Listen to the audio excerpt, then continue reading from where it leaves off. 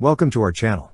Don't forget to subscribe and put likes, because your support is important for us. And here we go. Bangladesh celebrated a significant advancement in its defense capabilities with the inaugural demonstration of the 35mm twin-barrel anti-aircraft gun system CS/AA3, also recognized in the People's Liberation Army (PLA) service as PG99. Led by Chief of Army Staff General SM Shafiuddin Ahmed, the event unfolded at the AD firing range in Inni, Cox's Bazar, and was documented by Iftikhar Alam on dfsecca.com. The CS/AA3 system is a sophisticated ensemble comprising the twin anti-aircraft gun, a power generator trailer, and a fire control unit, FCU, equipped with an auxiliary power unit, APU. Deployed in batteries and companies, it is tailored for robust air defense, with a regiment typically housing 2 companies. Each company comprises a minimum of 18 vehicles, encompassing guns, generators, fire control vehicles, and logistics support trucks, forming a formidable air defense grid. Operational efficiency is optimized with a 3-member crew per gun, facilitating automatic operation with target tracking and firing managed by the FCU.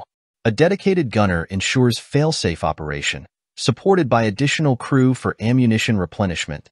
The CS/AA3, a licensed iteration of the Oerlikon GDF 006, represents a significant advancement over its precursor, boasting compatibility with Norinco's AHEAD ammunition variant.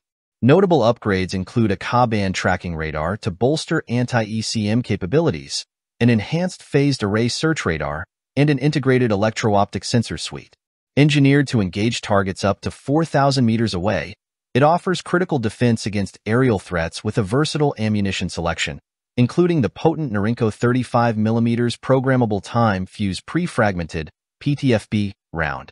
This system assumes a pivotal role in Bangladesh's air defense strategy, complementing existing QW, 18AV SHORAD and FM, 90 SHORAD systems as a final layer of defense against aircraft, missiles, and loitering munitions.